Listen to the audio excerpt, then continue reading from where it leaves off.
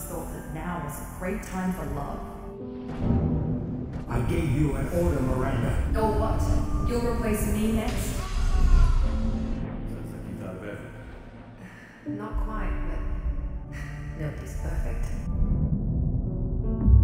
If somebody traveled back in time and told me that the Mass Effect trilogy would be getting a 4K graphical overhaul in the year of 2021, I would know exactly what to say. It's time to romance Miranda, someone who's objectively the Mass Effect trilogy's third best girl, and then make a really long YouTube video about her explaining why she's awesome and really underappreciated.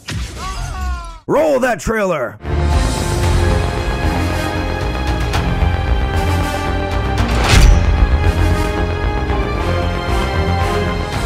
What would you do if someone had you locked up in a world that's been all planned out for you, that you would amount to nothing but a social tool without a use? How would you determine how best to live your life?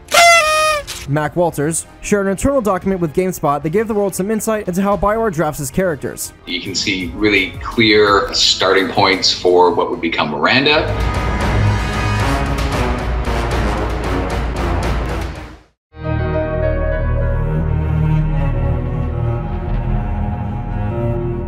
She was conceived and designed by her father to be nothing more than a baby-making machine, a genetically perfect broodmare. Like, oh, dude, what the fuck, man? No. I'm sorry, Miranda. I'm breaking up with you for science, I swear.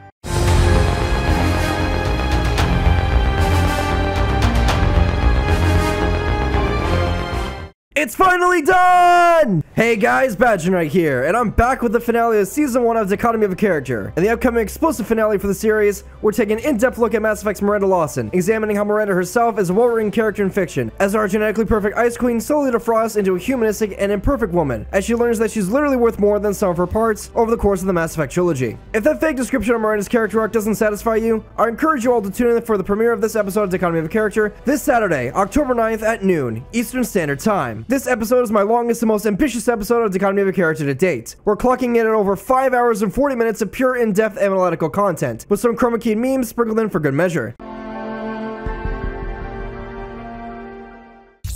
Nice! Look at that character development. Wow! This will make this upcoming episode of Dichotomy Of A Character the longest running episode on my YouTube channel as of right now. We'll certainly have to see how the particular cookie crumbles as we move on to Season 2, where we'll start talking about Persona 5's cast of awesome characters. Speaking of that, keep on the lookout for smaller projects and a few other videos that may or may not involve Metroid Dread or any other Metroid games in the future. Maybe I'll stream myself playing both Metroid Dread and Persona 5 for use in future videos. I don't know, we'll see. Anyway guys, this has been XBadgerKnightX, and I hope to see you all this Saturday, October 9th at noon Eastern Standard Time for the premiere of the next Dichotomy Of A Character episode. I'll see you guys then. I'm out of here, and goodbye for now.